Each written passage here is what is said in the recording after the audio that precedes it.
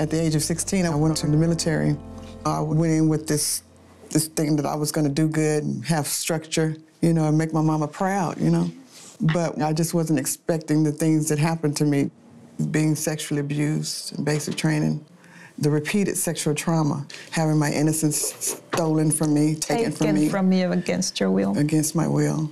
So I went throughout my whole life, you know, with this guilt because they told us, you know, we better not tell anybody or else it's going to ruin our life. You know, we're going to get a dishonorable discharge. Well, there you go. You know, nobody would want to hire you. You couldn't get a job nowhere in the civilian world. You know, your life is going to be ruined. Heard that. Send you back where you came from.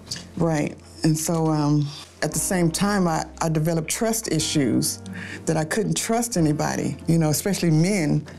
You know, I tried marriage, and that didn't work out. I'm afraid to be with anybody else, and I can't get close to anybody intimately. I gotta do something about this. And I have the same situation. For almost 20 years, I felt guilty that I was raped in the military. I couldn't look at myself in the mirror.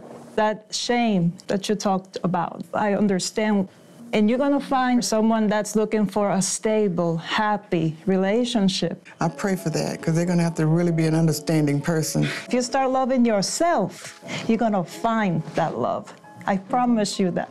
I hope to talk to you more about our experiences, and you will get to that point where you're gonna be so proud that you overcame. That's what I want. And let me tell you one more thing.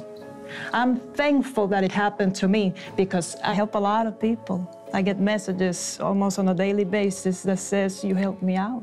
Olga actually says she was glad it happened. Now she has a strength she didn't know she had. She has a power she didn't know she had. Those are key components that I believe Maria needs in order to finally be free.